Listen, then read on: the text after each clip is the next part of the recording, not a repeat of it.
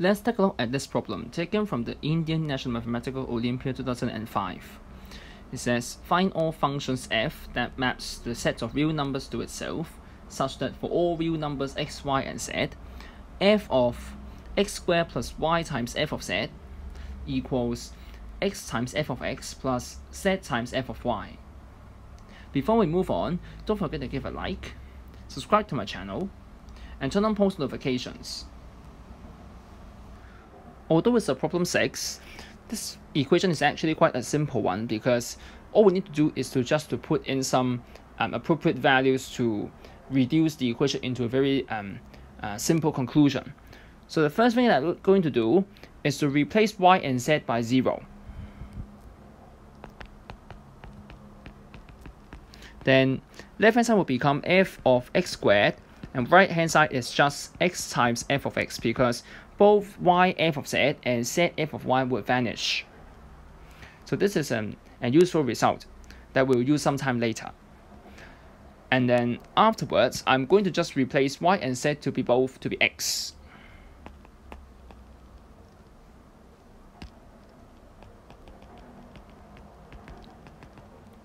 The left hand side will become f of x squared plus x times f of x, and right hand side would be x f of x plus x f of x,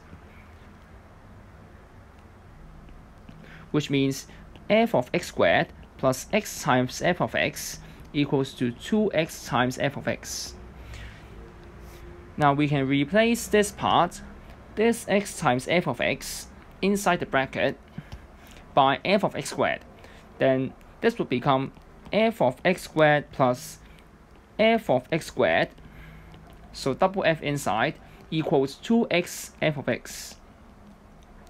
And here comes the magic, is that I can actually refer to these two expressions, we compare them, and we can see that I can treat z to be x squared and y to be 1, and use the original equation to rewrite left hand side to be x times f of x plus x squared times f of 1, and that would equal to 2x f of x. This is the magic. Is that I can replace this z comparing with x squared and do the same for y.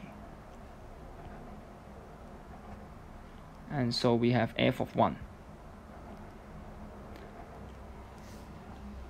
So now from after this step, this magical step, we can have x squared times f of 1 equals x times f of x.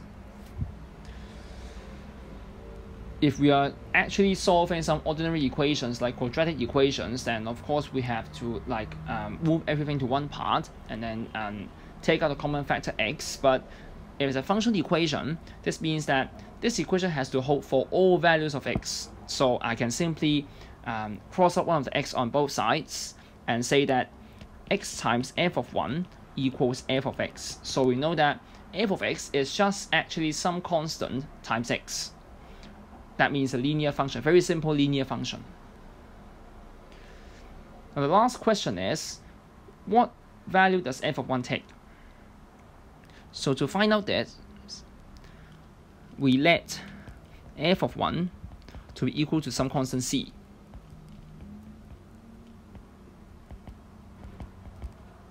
Then we put this into the original equation, and we'll have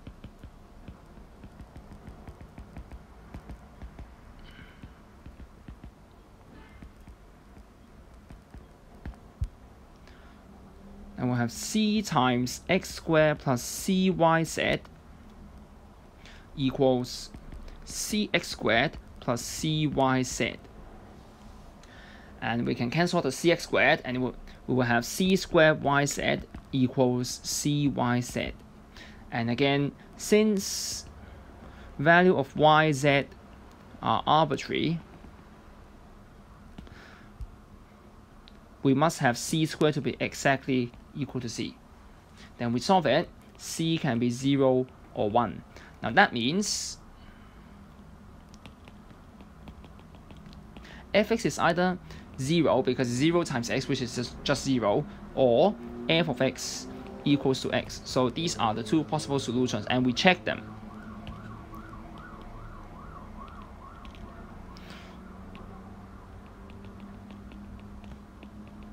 So when f is 0, then certainly left hand side is just 0, while right hand side is 0 times x plus 0 times z, clearly 0, so take. And finally, when f of x is the identity function x, then left hand side would then be x squared plus yz, while right hand side will also be equal to x squared plus yz. So again, take. So these two are both valid solutions. I hope you enjoyed the video. Feel free to suggest any alternatives in the comments. If you like my videos, make sure to subscribe to my channel right now. Thank you for your support. See you next time.